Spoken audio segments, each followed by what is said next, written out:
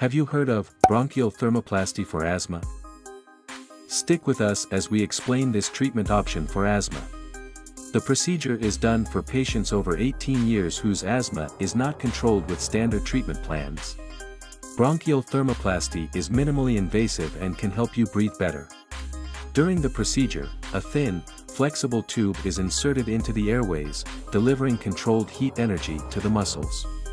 The heat then loosens the smooth muscles by disrupting them in the lungs. This medical procedure has amazing results for patients with severe and persistent asthma. While this is a safe procedure, there can be some side effects like worsening symptoms, coughing of blood, or respiratory infections. Talk with your lung specialist today and see if you will benefit from a bronchial thermoplasty.